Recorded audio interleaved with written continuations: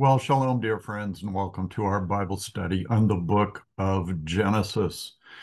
This episode is going to be chapter 37. And chapter 37 is kind of a turning point in the narrative of Genesis. From chapter 37 on to up until the last chapter, chapter 50 of Genesis, the main character is Yosef. And with one exception, and that's chapter 38, which for some strange reason focuses on Judah. And we'll talk about that when we get to chapter 38. But about 14 chapters, 13, 14 chapters are going to be focused on the life of Joseph. And that is more chapters than are devoted to any of the other main characters. Um, so we'll talk about some of the possible reasons for that as we do our preliminary study, our background material from my PowerPoint. Like with the other videos, if you would prefer just to do the verse by verse study, I encourage you at this point to fast forward in the video until you come to the pictures of the, not the word processor, but the Bible study software. And you can start the video then. For those of you who would prefer to go through the preliminary material, we will do that right now. I have been advertising a book of mine that was published recently called Nazarene Essene Theology. It's basically a systematic theology from the perspective of the Nazarene Essenes, the group to which Jesus and his disciples were associated, with which they were associated. Covers from Genesis to Revelation. It's about a 650-page book, and the first 250 pages deal with the material from the book of Genesis. So if you feel like that might be a help to you, this book and all of my books that I've written are readily available on Amazon. Some of them are located at some other book providers, but Amazon is the best place to get these books. We've also been looking at a series of Bible charts. This is the one that we will be on to the end of this series. It's called The Age of Promise. Of course, as we've pointed out before, God makes promises from Genesis to Revelation throughout all the dispensations or historical periods of time in the Bible. But the promises in this chapter are like the main focal point. They are the main theme and plot of this part of the Bible. We have various covenants based on God's promises. The main one that we're interested in this particular period is the Abrahamic covenant, which was renewed with his sons Isaac and Yaakov, who are illustrated here on the chart. Today, we are focusing more on the fourth generation of the patriarchs, and the spotlight is going to be on Yosef. I do want to talk a little bit about why I think Joseph becomes the main character for so much of the last portion of Genesis. And we will go to the head of the column here and talk about the firstborn of all of Yaakov's sons, Reuven or Reuben. Reuben is the eldest. He should be understood to be as the firstborn, he would get a double portion of the estate. When his father passed away, he would, be considered the eldest of the sons, so he would be kind of the leader of the family. But he actually forfeits that in an act that we covered, I think, a couple of chapters ago, when Reuben slept with one of his father's concubines. Bilhah and Zilpah were the two maidservant girls of Leah and Rachel. And I think it was Bilhah that Reuben slept with. And in doing so, He humiliated his father and lost the privileges that he would have had as the firstborn. So he kind of disqualifies himself as the firstborn son. Shimon was the second in line, but he and Levi, kind of their claim to fame is that when their sister Dinah was uh, was raped and maybe kidnapped um, in the house of Shechem, who was the son of Hamor. I think the city was named after him.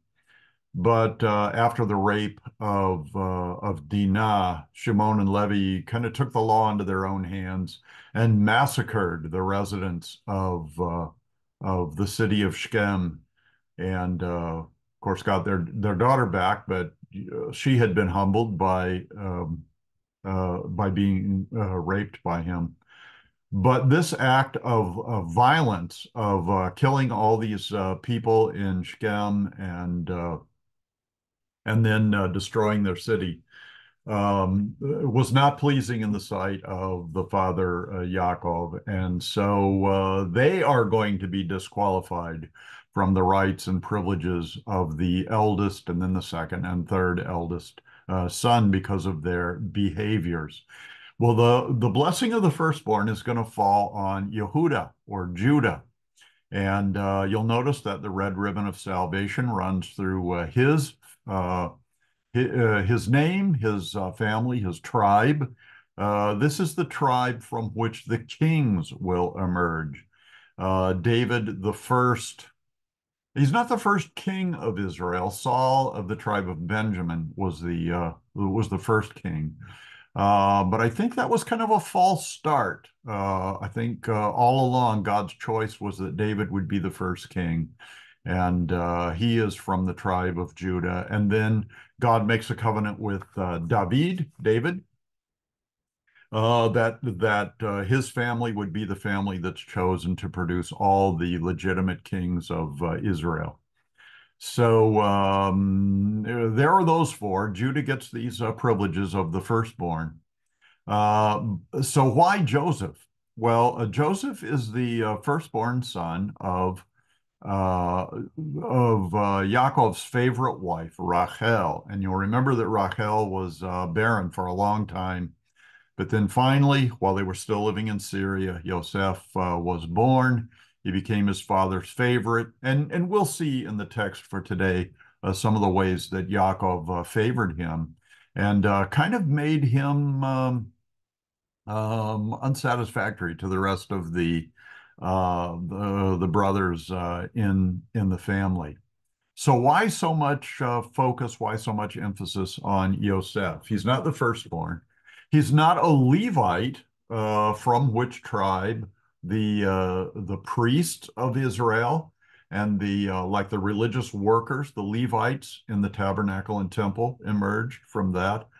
No, not at all. So why focus on Yosef? And I think the answer to that question, the Bible doesn't specifically say, why Joseph is in the limelight so much in this portion of Genesis. But I think as we study the story of Joseph, I think we will see a lot of parallel between Yosef and Yeshua, Jesus, the Son of God, the Savior of the world. Many of the events in the life of Yosef will parallel those of Yeshua. So I think the life of Yosef is told in such great detail because his life will teach us so much about Yeshua. Help us as readers of the Old Testament to identify Yeshua and kind of confirm his identity and all the characteristics that he had that would qualify him to be our Savior and make him worthy of the trust and faith that we can put in him and be saved and have eternal life and have our lives blessed by God, have our lives sanctified by him, and then anticipate the resurrection of the righteous and living forever in the presence and company of triune God. So that's why I think Joseph is the subject, because he is going to be a type of the Messiah, of the Christ. I'm keeping this map in our preparatory material here, just because this map shows and defines in Bible verses, Genesis 13 and 15, the dimensions of the promised land. It runs from the river of Egypt on the west, that'd be the Nile River, to the river Euphrates on the north and the east. So this area that I'm circling with my pointer is kind of rough dimensions of the promised land. And the full extent of that promised land was never in biblical times occupied by the chosen people. And even today, it is only a small portion of that is occupied by the modern state of Israel. So if that promise of God is kept, that the chosen people will someday occupy all that territory, when will that be? Well, my bet is that it would be during the millennial kingdom, the 1,000-year kingdom, where Yeshua returns to earth in power and great glory, sits on a throne in Jerusalem, and really rules the world. But his people, his race, the Jewish people, the state of Israel, will occupy all of this land, kind of in the central part of this map. So, I mean, as far as modern countries go, the Promised Land occupies the eastern portions of Egypt, the whole of the Sinai Peninsula. Then we've got Saudi Arabia kind of to the south and the east. We've got the modern state of Georgia, Lebanon and Syria to the north, Iraq in the northeast. So the boundary is going to be kind of where the boundary of Iraq and Iran are. And again, I would place the full fulfillment of these prophecies in the millennial kingdom. We've also been looking at the genealogy or the family tree of Abraham, Isaac, and Yaakov. Terah was the father of Haran, Nahor, and Avram. Then we have focused really on Abraham's branch of that family tree. His promised son was Yitzhak, who would be through his son Yaakov, and Yaakov's sons would produce the nation of the Israelites. And we just talked about the land that they would eventually occupy. But in biblical times, it's kind of the colorful part of the map that we're looking at here. There's the state of Israel. I should have put a little arrow there, but this is Israel. Isaac had another son named Esav, or Esau, and he is the ancestor of the Edomites. So here we have Edom down here in the purple. Abraham also had another son, Ishmael, by Sarah's maidservant Hagar, and Ishmael became the ancestor of the country or the nation of the Ishmaelites. I have added the Ishmaelites down here on the southern kind of edge of the map, but actually the location where the Ishmaelites lived is way further south. There's one other person who's not indicated on the map, but that was Lot, who came with Abraham and Sarah into the promised land after their father Terah died. Lot was Abraham's nephew. He was a son. Oh, here he is over here. He was the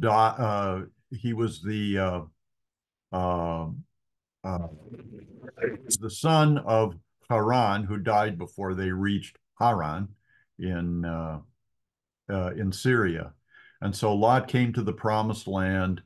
He had two daughters that he actually ended up impregnating after the destruction of Sodom and Gomorrah, and they produced the Moabites and the Ammonites, two other nations. The reason I emphasize this is because God repeatedly calls Abraham the father of many nations, made you the father of many nations. So Israel is the one that we're really interested in. But all of these other nations, here's Ammon. Uh, Ammon is the city of Ammon is actually the capital of modern day Jordan, and then Moab is here, the descendants of Ammon and the Moabites and the Ammonites. That's where they live. So yeah, just keep that in mind as far as family background. Here we've got the four women who were an important part of Yaakov's life. Two legitimate wives, and then two maidservants. In some places, the maidservants are called concubines. In some places, they're called wives. So I guess I would categorize them as kind of second class or second level wives. The two maidservants gave birth to two sons, Gad and Asher, and Dan and Naphtali. And in our lesson for today, Yosef is going to be spending some time with them. This is a map of the travels of Yosef, including his being taken to Egypt, to the land of Goshen. But for today, what we're interested in is this purple line where the family comes from up north around Shechem down here to Hebron. And then part of the story today is Joseph is going to go in search of his shepherd brothers who are out keeping watch over the flocks. So he travels first to Shechem, doesn't find them, goes up to Dothan. So these are the travels that we'll be talking about today, and actually this green arrow as well. So that's the end of our PowerPoint. We will jump right in and go to our text for today. Genesis 37:1. Now Yaakov dwelt in the land where his father was a stranger, in the land of Canaan. So when it talks about his father, it's talking about Isaac was his what? His actual father, his birth father. That's what I'm looking for. But the term would include his grandfather. The Hebrew language doesn't really have a word for at least the biblical Hebrew language doesn't have a word for grandfather. I think in modern Hebrew it's Saba, um, I believe is correct, but biblical Hebrew didn't have that. So we're talking about the earlier generations of the chosen people. And it says he was a stranger in the land, a magure, a magur, actually, which is the noun form of the verb to sojourn, to travel in a land that you don't possess. So that was the status of the first, actually all four generations of the patriarchs in the land of Canaan. So the only land that they ended up possessing, in spite of the fact that God had promised them that they would possess all of the promised land that we talked about when we looked at the map. The only real estate that they actually owned were the burial plots, one in Hebron, one in Shechem, that were purchased, one by Abraham as a burial place for his wife Sarah, and the other by Jacob, Yaakov, for his son Yosef. Kind of one indication that Yosef was his favorite son. Also want to talk about the land of Canaan. On the biblical maps that we look at in this period of history, the whole land that we focus on in the biblical era as the promised land is called Canaan. because the Canaanite tribes, and there were a variety of them, the Hittites and Hivites and Perizzites and so on, all the Ite tribes, were kind of generally the Canaanites. And the Canaanites were kind of on probation with God. They had forsaken worship and and a relationship with the one true God. They worshiped false gods. Their false religion led them to a lot of immoral acts, but yet they occupied the land that God wanted to give to his chosen people. So, on the one hand, he blesses them while they are in the land of Canaan, but all the evil that was taking place in Canaan put that land on uh, like God's um, agenda for a judgment. But he's going to give them more time than just the time that the patriarchs spent in the land of Canaan. So they don't occupy any of it, and the people who live there are evil and wicked and ungodly. So God doesn't want intermarriages between the chosen people and the ungodly. We've seen that expressed by Rebecca and by Abraham and Sarah by sending Eleazar, the household servant, up to Syria to the extended family to marry someone within the family to find a wife, Rivka, for Isaac. So there are these two people groups that are interacting usually fairly well with each other, but the Canaanites are slated for judgments. And so one of the reasons that Yosef is going to end up in Egypt is because he will draw the rest of his family to Egypt with him. And then after that time, the land of Canaan will be ripe for judgment and will experience that judgment under Joshua. That's a good background to understanding the land and the people who lived in it at the time of the patriarchs. But that will not come until the book of Joshua. So, verse 2, this is the history of Yaakov, the Toledot, the genealogy, you could say, of Yaakov, who is the third generation of the patriarchs, Yosef being the fourth. Yosef, being 17 years old, was feeding the flock with his brothers, and the lad was with the sons of Bilhah and Zilpah. And we looked at those on the chart of the family tree and the wives. Yeah, I believe it was Bilhah that Reuben had slept with and discredited himself and humiliated his father. So who were her sons? Was it Gad and Asher? And then Zilpah's were Naphtali and who else? It doesn't matter. You can look back at the chart and see. Anyway, but here Bilhah and Zilpah are called his father's wives, and Yosef brought a bad report of them to his father. So the report may have just included the four sons here, the ones that Yosef was hanging out with, or it may have included all the other brothers. And this idea of Yosef bringing a bad report of them to his father, we would call that a tattletale. And even if he's telling the truth, nobody likes tattletales, including his brothers. So this is just an indication. This is a little hint of the less than favorable relationship that Joseph had with his other brothers, and we'll see that develop as we go through the verses. Now, Israel, which is, remember, is the changed name for Yaakov.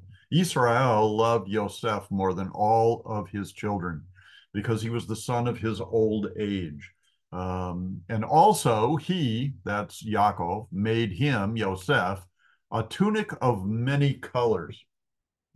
So let's talk about this, the idea of Yosef being the son of his old age. It may just mean that Yaakov favored him because his favorite wife, Rachel, had been barren for many years, and Yosef is like the second to last son that's born.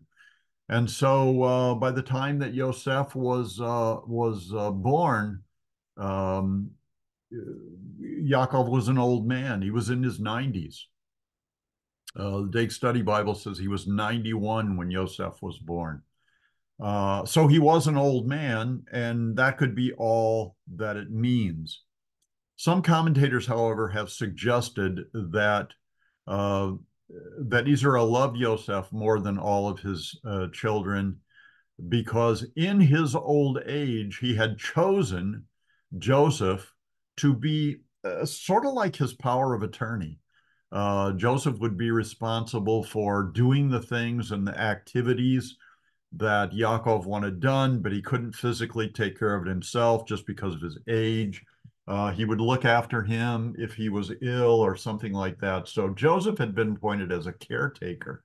And because Joseph was spending so much time with his dad in that role of a caretaker, they developed a really awesome relationship.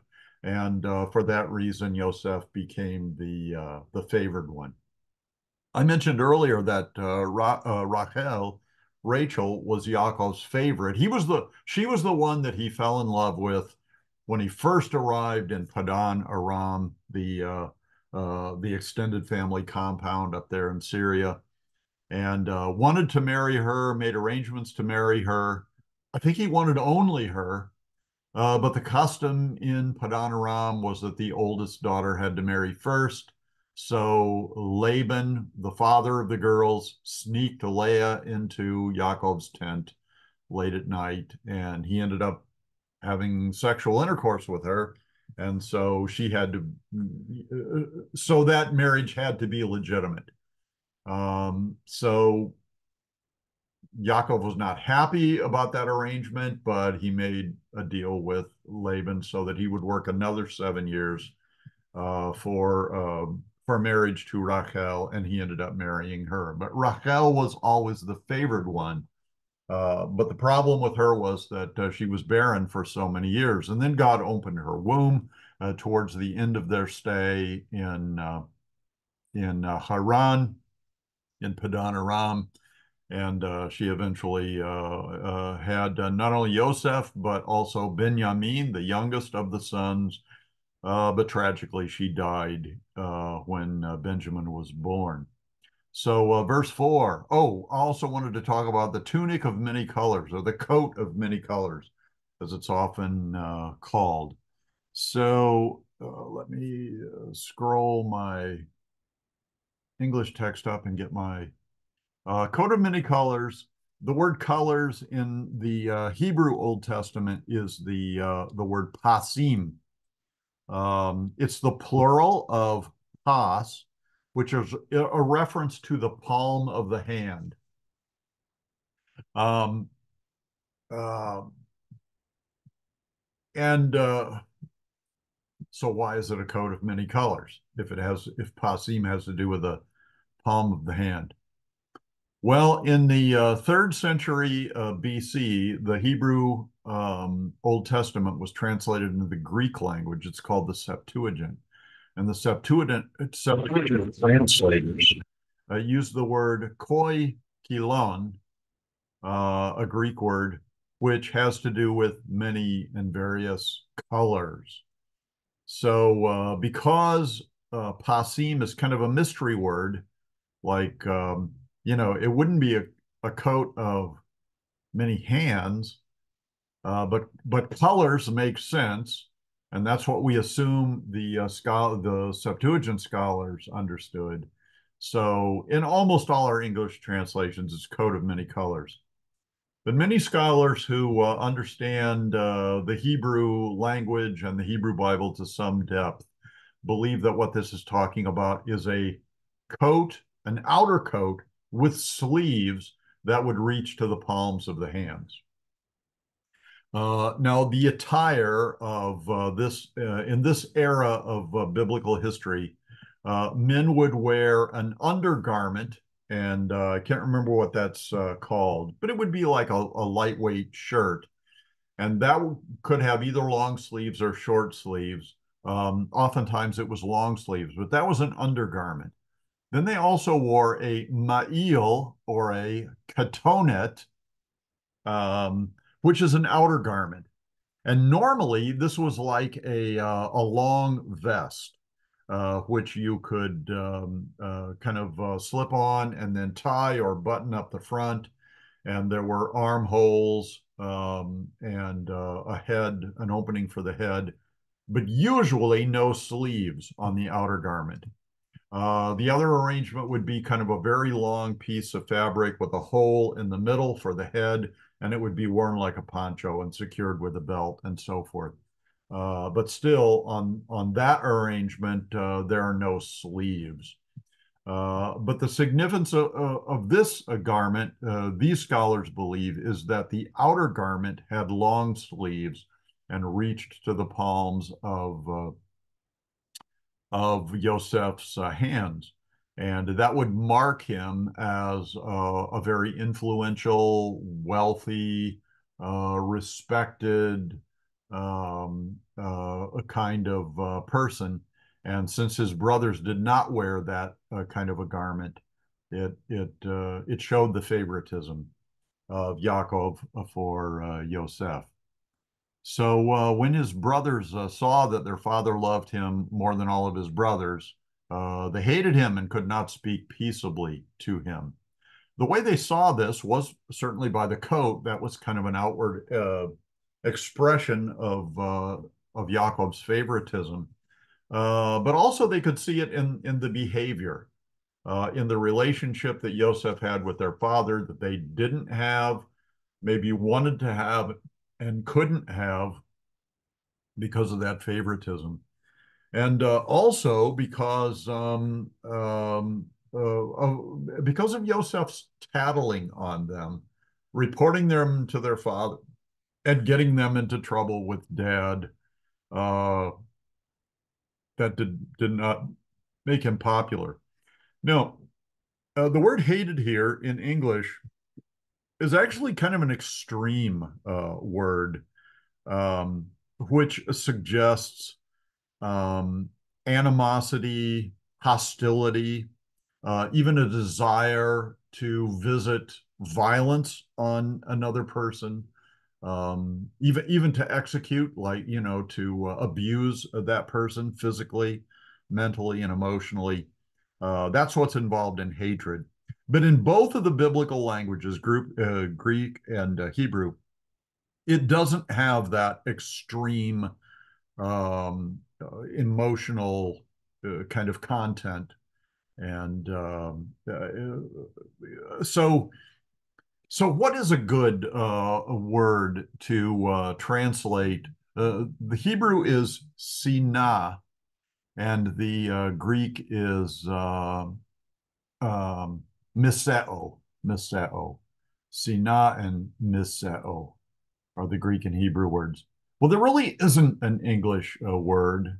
So I've invented one that I think more accurately describes what those original languages mean. My word is disprefer, to show preference to someone else. And I think that's in keeping with the biblical teaching on these two words. For example, Yeshua at one point is talking to his disciples, and he says, unless you hate your mother and father, your wives and your children, your business and your house, your money, whatever. He says, if you don't hate those things, those people and those things, then you're not worthy of me. So did Jesus really, want us to hate our relatives, our family members, and our jobs and all the other things we listed there? I don't think so, but he was talking about priorities. He was talking about dispreferring all of those people and things in contrast to him. So unless we've got our priorities right, Yeshua says, then we don't really qualify to be faithful disciples. So I'm going to say a disprefer. Now, having said that, I think that's a good guideline to translating and understanding Sina and Miseo in the Bible. Uh, those two words are almost always translated hate. But in this case, I've said I'm trying to say here that I think hate is usually too strong a word to use to translate those words, but in this case, it translates it very well. So they not only disprefer Yosef, but they despise him, and they're going to end up wanting to do violence to him, as we shall see. Okay, verse 5. Now Yosef had a dream, and he told it to his brothers, and they hated him even more. Now, the ability to have dreams and understand them or interpret them is going to be one of the chief characteristics of Joseph. And Yeshua had the ability to interpret the future, to predict the future, kind of the gift of prophecy. And oftentimes, prophecy involves dreams and visions, and then just communications about the future. So that's one similarity between Yosef and Yeshua. Both of them are able to foretell the future in a variety of different ways, dreams, visions, and just prophetic speech. So Yosef had a dream and he told it to his brothers, and they hated him even more.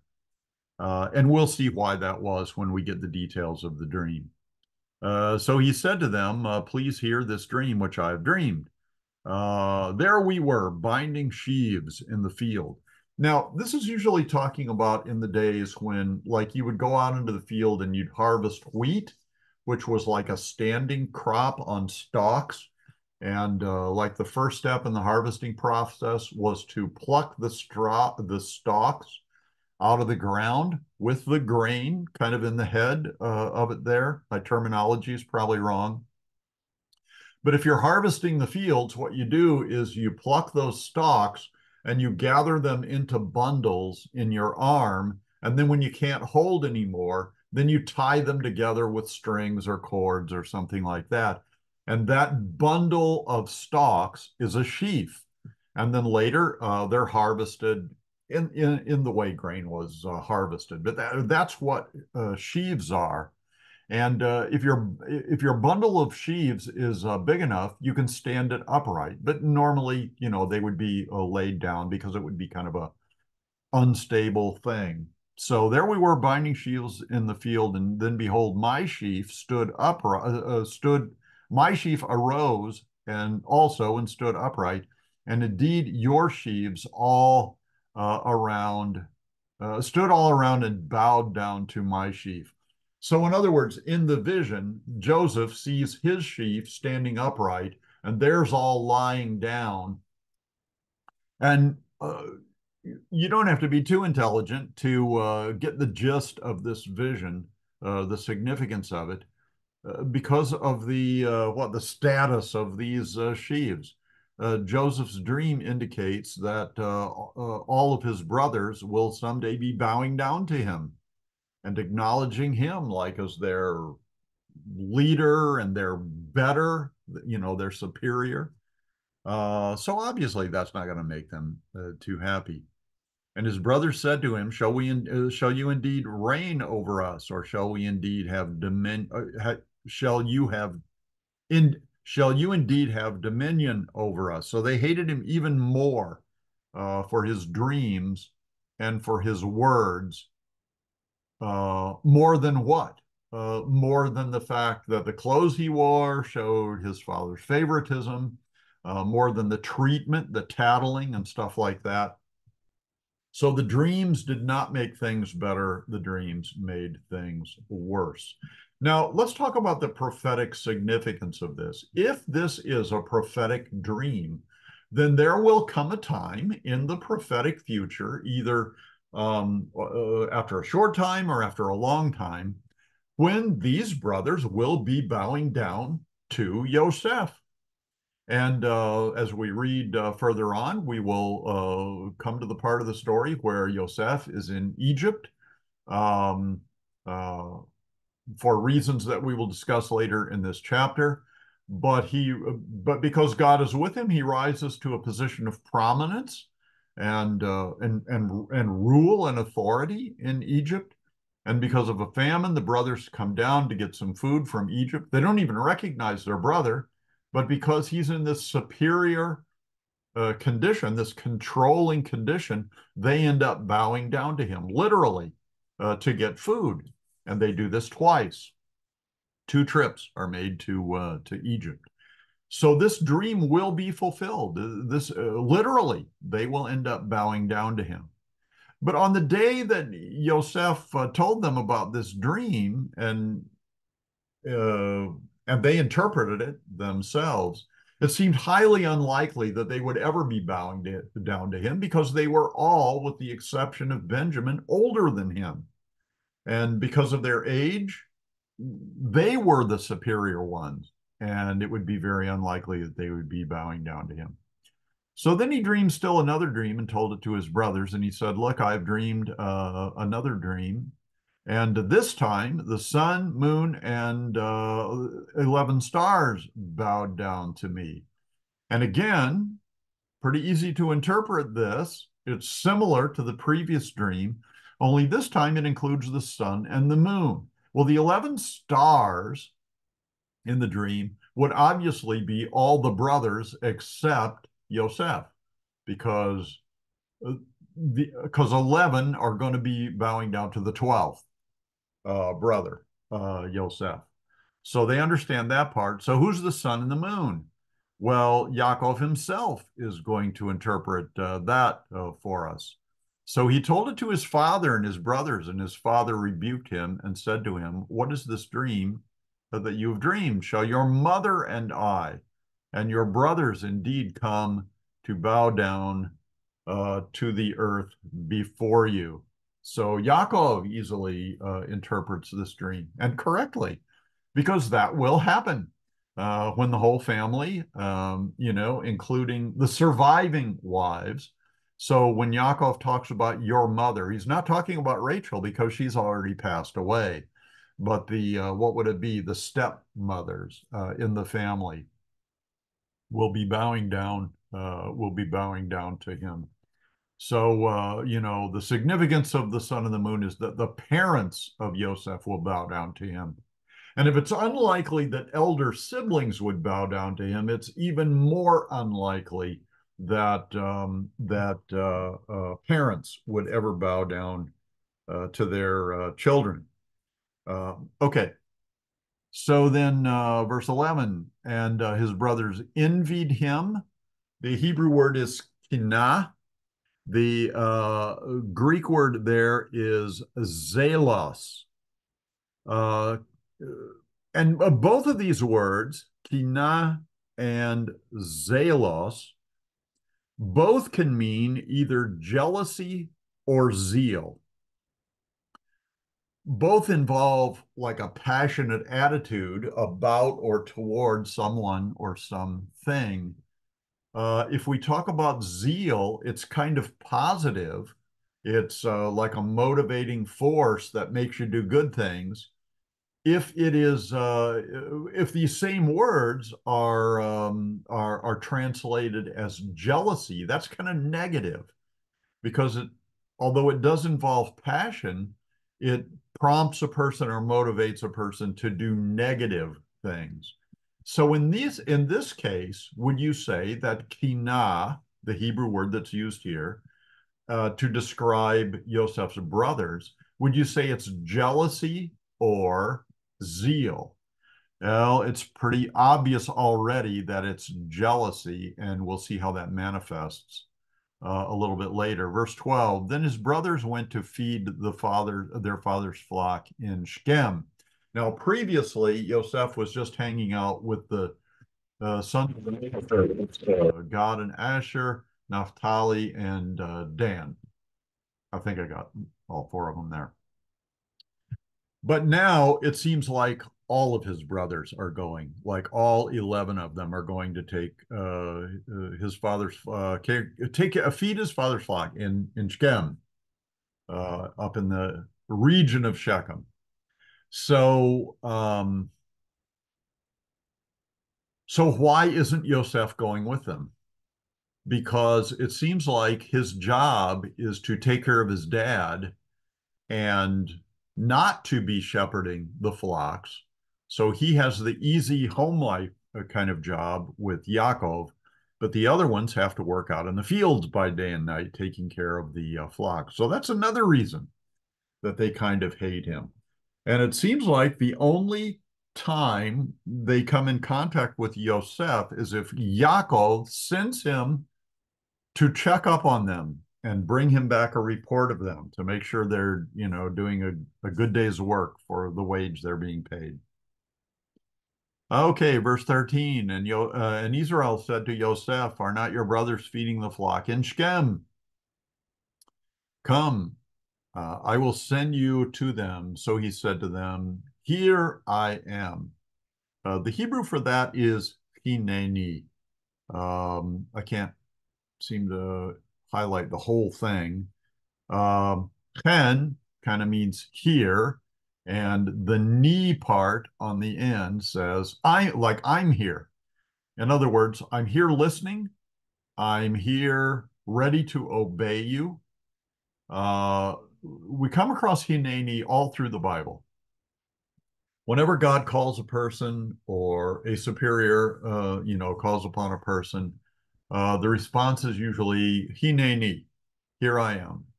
Like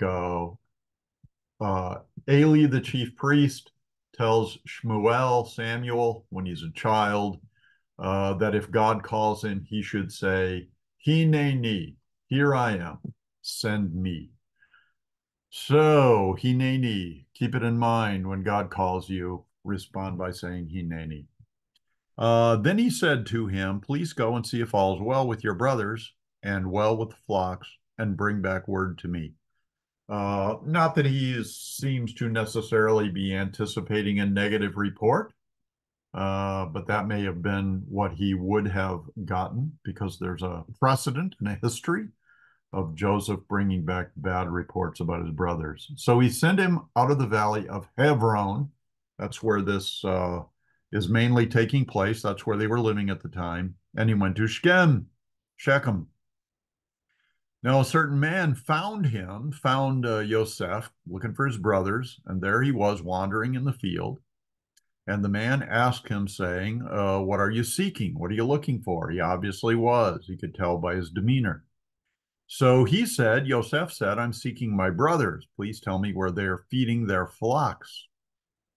And the man said, they have departed from here, for I heard them say, let us go to Dothan. So Yosef went after his brothers and found them in Dothan.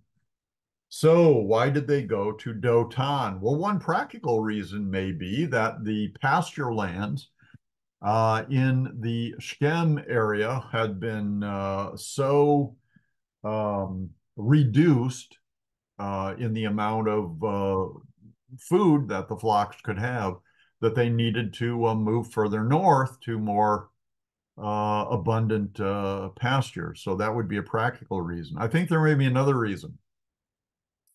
Because Yaakov, their dad, has a history of sending Yosef to check up on them, and the report is usually bad, and they don't like that. They don't want to get in trouble with their dad. So they probably figured, Dad sent us here to Shechem, so he knows we're here. If he sends Joseph to check on us, we'll get a bad report. So let's move somewhere else. Let's go up north to Dothan to avoid our brother, which they would have done if it wasn't for this guy who told Yosef where to find them. So he found them. Verse 18, now when they saw him, the brothers saw him far off, even before he came near, they conspired against him to kill him. Hamit is a causal form of the word like to put to death or to die.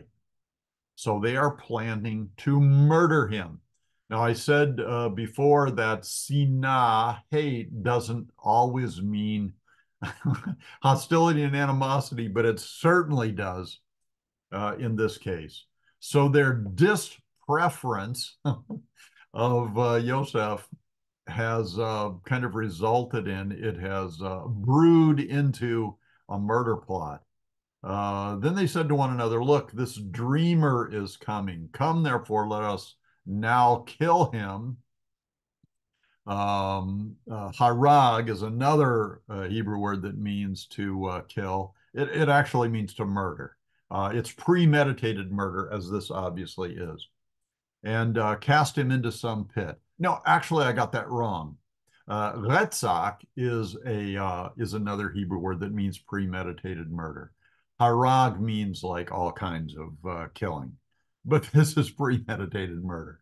Um, let's cast him into a pit, and we shall say some wild beast has devoured him. Then we shall see what will become of his dreams.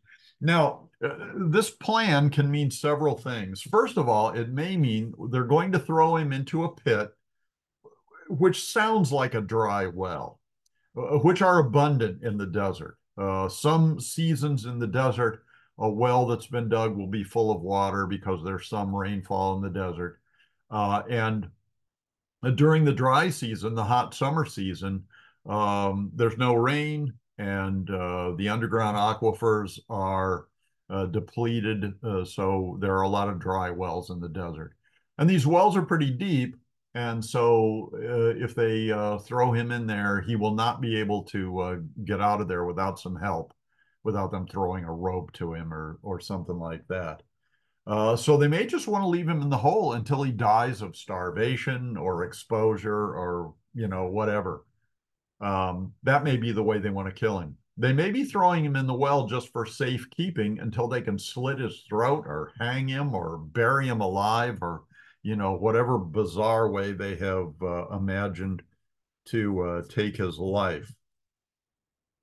But, verse 21, Ruvain, remember he's the firstborn. He should be the leader of the family, but he's discredited himself. But he's the one who, when he heard it, he delivered him out of their hands and said, let us not kill him. Now, it doesn't mean that he took him out of the well or out of the pit, but it does mean that he said, look, I'm going to use my authority as one of the oldest, if not the oldest brother, to try to influence you guys not to kill your brother. And Ruvain said to them, shed no blood, but cast him into this pit, which is in the wilderness, which makes it sound like the reason they put him in the pit in the first place was because Reuben suggested that rather than slitting his throat or hanging him from a tree or whatever they chose to do, hit him with a rock. Throw him in this pit and do not lay a hand on him. And that's where the quotation ends, at the word him. The rest of this is the narrator telling us what Reuben was thinking, that he, Reuben, might deliver him, Yosef, out of their hands and bring him back to his father. So Reuben doesn't want harm to come to his brother Yosef at all. So it came to pass when Yosef had come to his brothers that they stripped Yosef of his tunic. So they took off either his long sleeve outer coat or his coat of many colors. I'm going to say it's both because there are legitimate reasons for saying both. So took the tunic that was the tunic of many colors that was on him. Then they took him and cast him into a pit. The pit was empty. There was no water in it. And that comment is the thing that leads me to believe it was a dry well. And they sat down to eat a meal.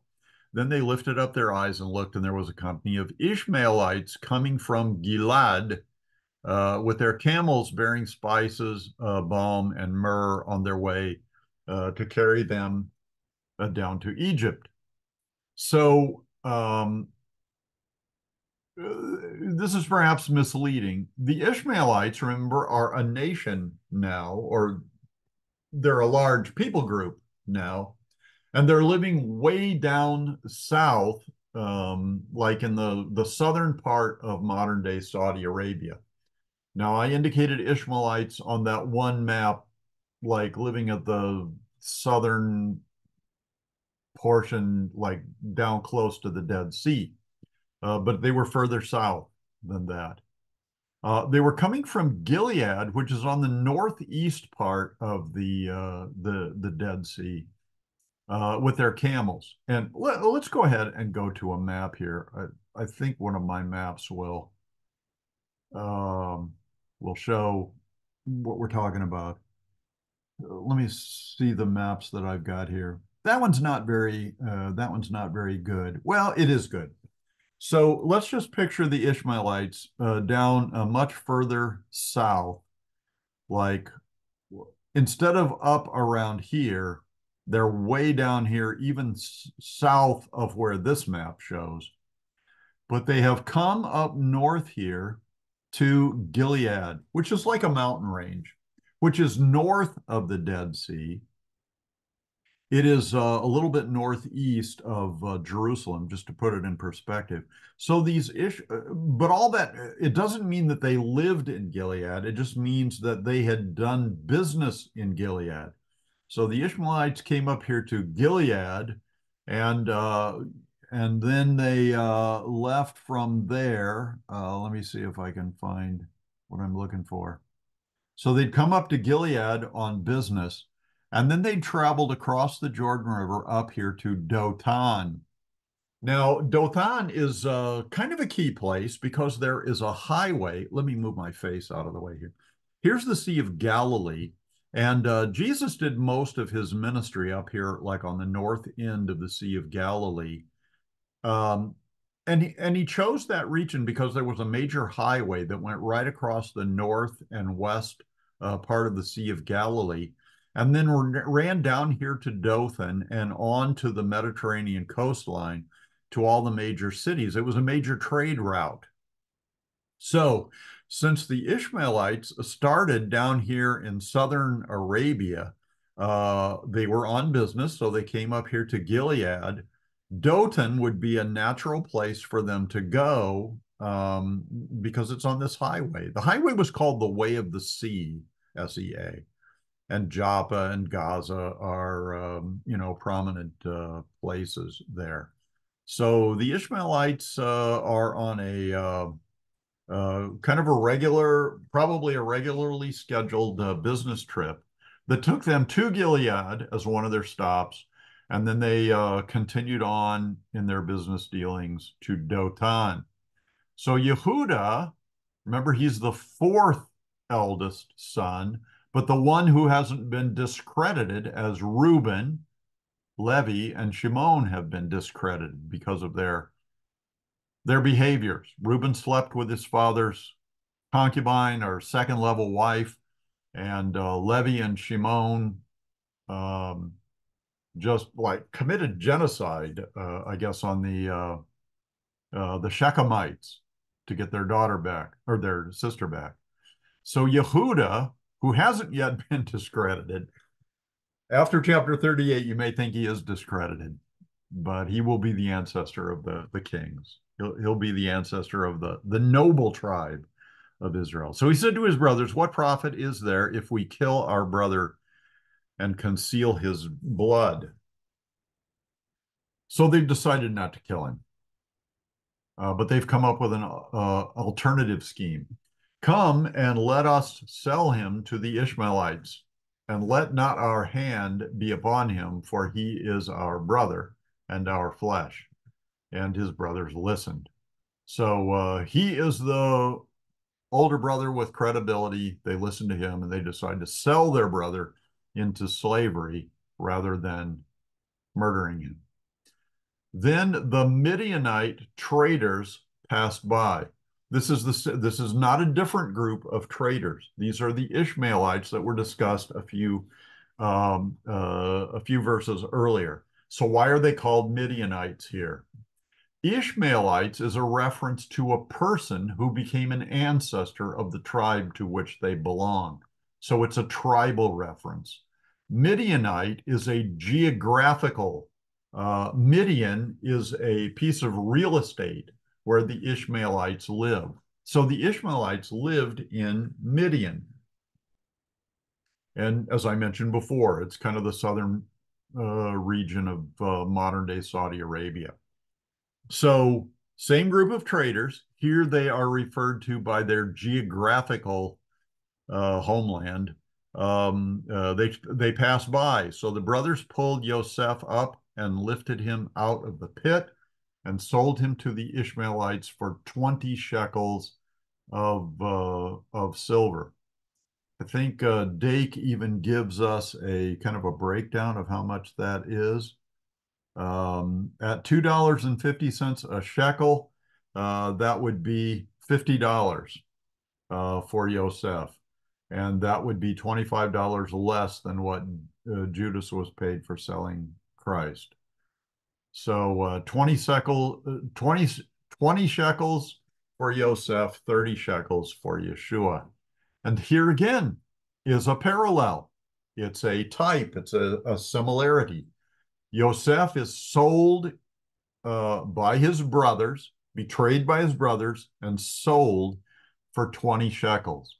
Yeshua is betrayed by one of his brother disciples uh, uh, for 30 shekels of silver. So they're sold by their brethren, you'll say. Now, I must clarify that Judas Iscariot was not a blood relative of Yeshua that we know of.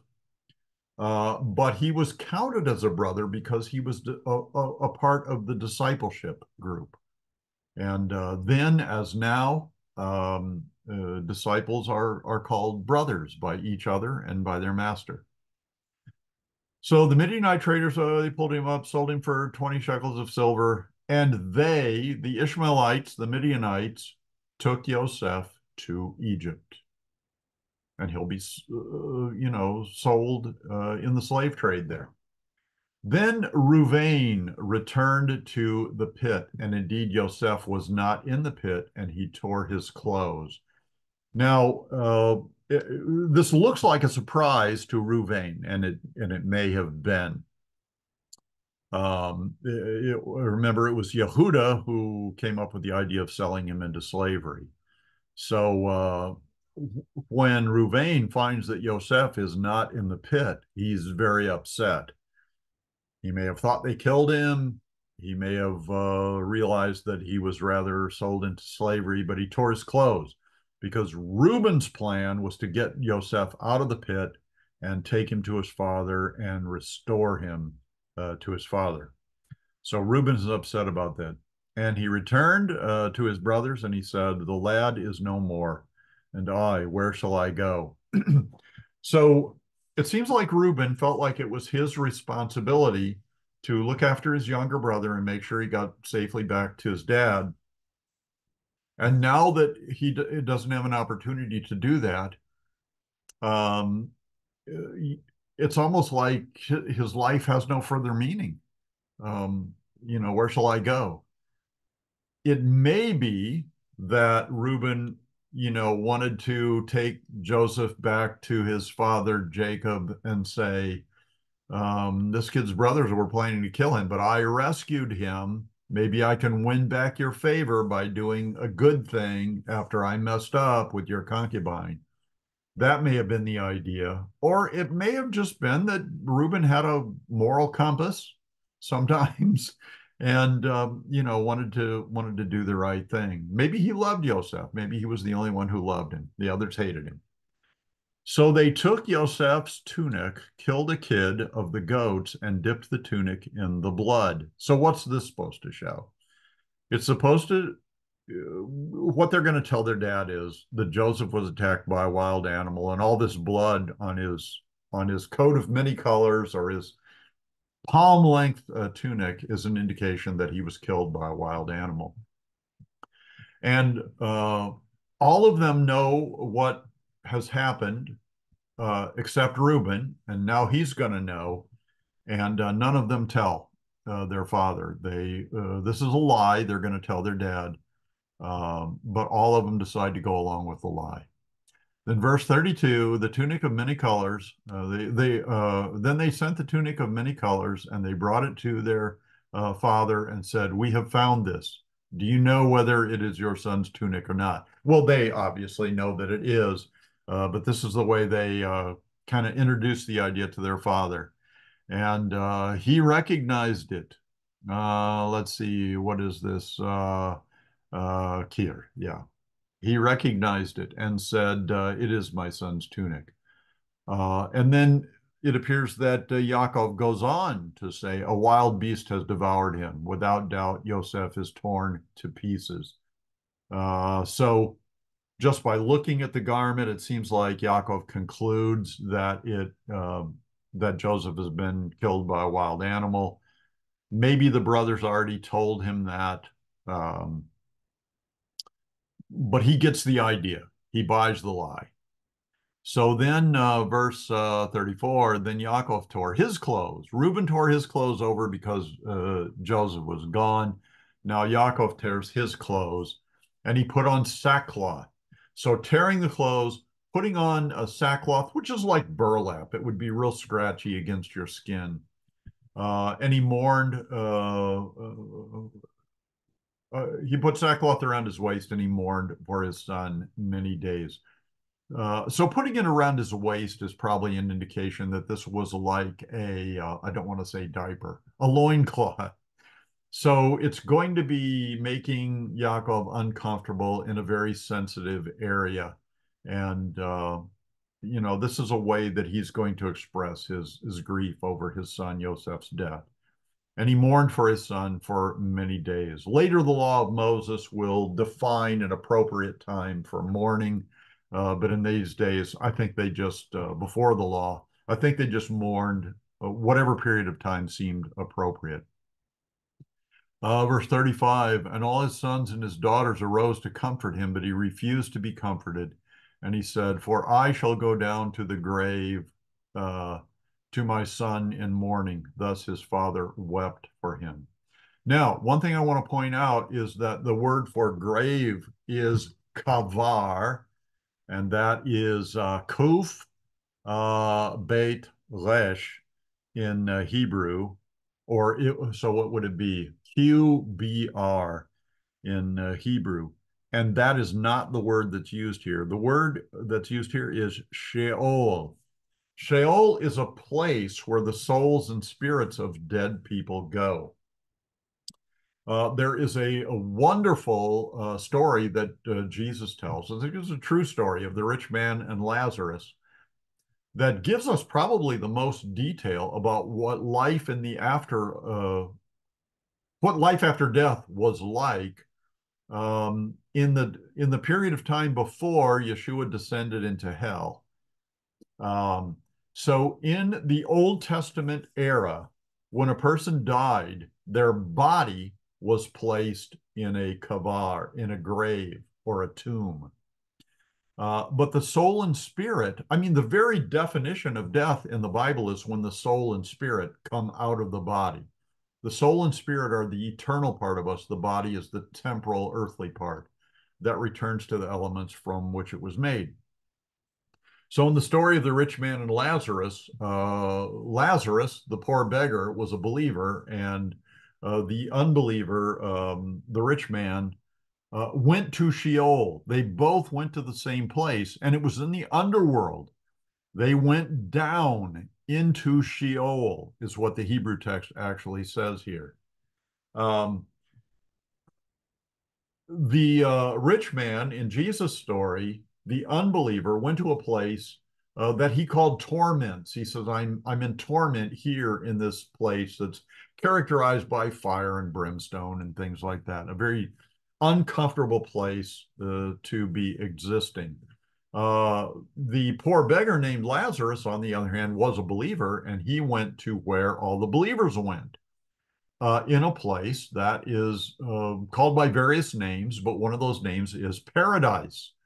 So I think in Luke 16, where the story of rich man Lazarus is told, Lazarus went to the bosom of Abraham. He was hanging out with Abraham there in Sheol. And it was a blessed place to be. Not as good as heaven, not as good as the third heaven, but it was a much better than torments. And they were in the same general location because they could talk to each other, but there was like a bottomless pit, a chasm that separated the two sides. So you couldn't cross over either direction. So it was kind of the almost the eternal destiny of of the good, the bad, and the ugly.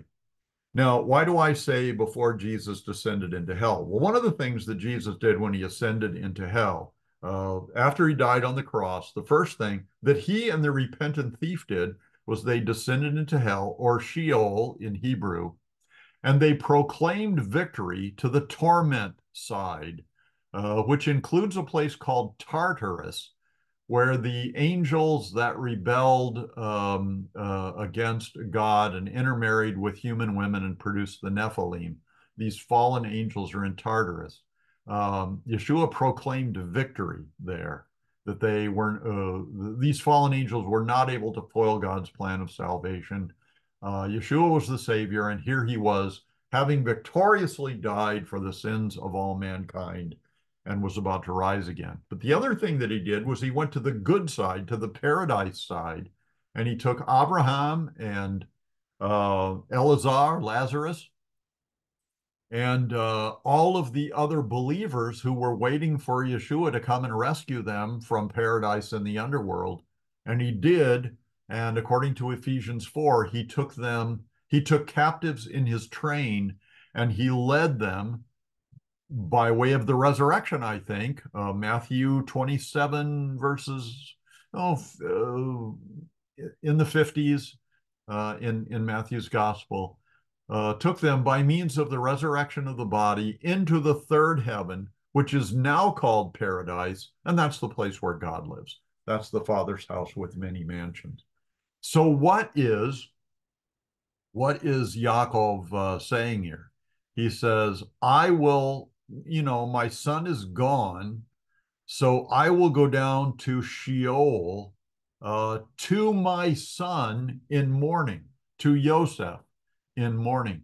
So because his son has died physically, then Yaakov is saying, when my time to die comes, my soul and spirit will leave my body, and my soul and spirit will go to be reunited with my son Yaakov's soul and spirit in the underworld, in Sheol, which is what he calls it here. And then hopefully, when the Messiah comes, be led to the Father's house with many mansions. So that's what Yaakov is talking about here. I don't think he is saying he's going to kill himself. He is talking about his death. But after all, he's pretty elderly here. I forget how many years old he is, but he's a very old person. If he was, what did Dake say, like 99 years old or 97 years old, Yosef goes down to Egypt when he's 17. So he would be like about 117 years old when this happened. And he's going to live quite a bit longer than this. So he's talking about the afterlife there. Then verse 36. Now the Midianites had sold him in Mitzrayim, which is the Hebrew way of saying Egypt, Mitzrayim, to Potiphar, an officer of Pharaoh. Pharaoh is a title that's given to all the kings of Egypt. It's not a guy's first name. It's a title that's given to the kings of Egypt. So this guy, Potiphar, was an officer and a captain of the guard. So first of all, let's talk about Potiphar, the one who purchases Yosef in the slave trade. He's an officer. The Hebrew word here is saris, and it means a couple of things. Look at the information window down here at the bottom of the page. It does mean an official, which means like he has a job that he works for the king, but it also means a eunuch, which is two very different things. A eunuch is a castrated male. So What does saris mean in this case? Well, it could mean either one. It could mean that he's just an officer in the court of the king of Egypt, the Pharaoh, or it may mean that he is a saris. I think it probably means that he's a eunuch. I think it probably means both, because what happened in the court of like in the palace of the Pharaoh, is the Pharaoh would have a lot of males working for him as part of his staff, and Potiphar would be one of them. But he would also have the palace full of the women in his harem. And these are women that were, you know, primed and prepared to satisfy the sexual desires of the Pharaoh. And these women would be too readily accessible to Potiphar and the other officers in the court. So a lot of times, if you got a job, if you're Potiphar and you get a job with the king and he offers you a very prestigious staff position in his palace, the implication may be, or maybe it was kind of spelled out in the contract, that you are going to be castrated. So that way there will be no suspicion that you're dealing sexually with the king's women, and especially there's no way you'll be able to impregnate any of them and humiliate the pharaoh. So a lot of times these officers were castrated. He may not have been castrated, but as we continue with the story of Potiphar, we may get the impression that he was castrated. Okay. His other kind of title is that of Sar HaTavachim. So what is a Tavach? It is a guard. Look at the information window at the bottom of the page. It's a guard. And that's how the New King James Version that we're used translates it as a guard. He's the leader of the guard. But another word is the cook. I'm going to get a little more specific. It's not just the guy who does the baking and stuff. It is a butcher. A tavach is a person who butchers animals for consumption. So it is often, or I'll say it is, tavach is sometimes translated executioner.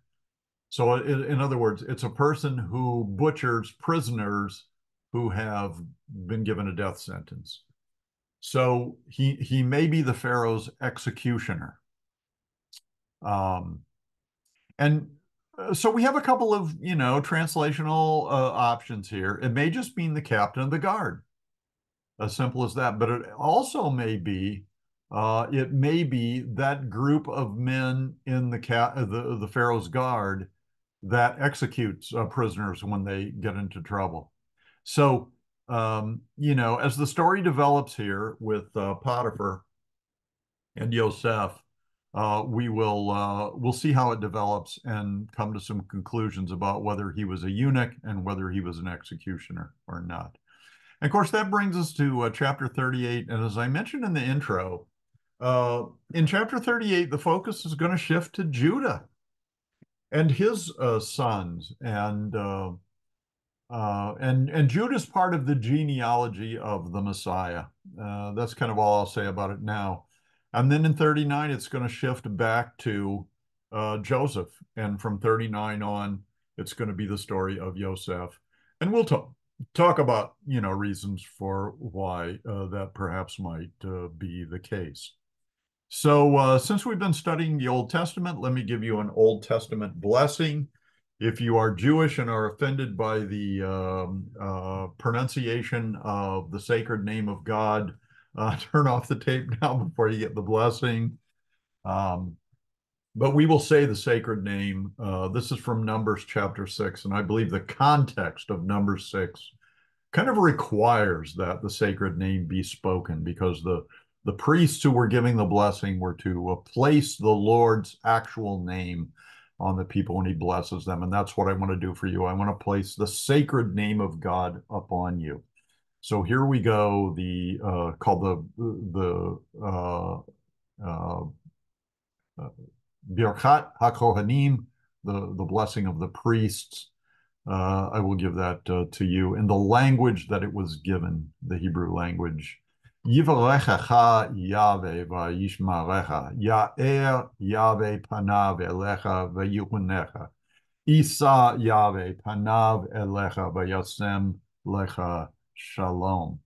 Let me also give that blessing in English, so you'll know what I said there. And I will use the substitute Lord for the sacred name when we do it in English. The Lord bless you and keep you. The Lord make his face shine upon you and be gracious to you. The Lord lift up his countenance on you and give you peace. Shalom, dear friends. Hope we'll see you next time for our study.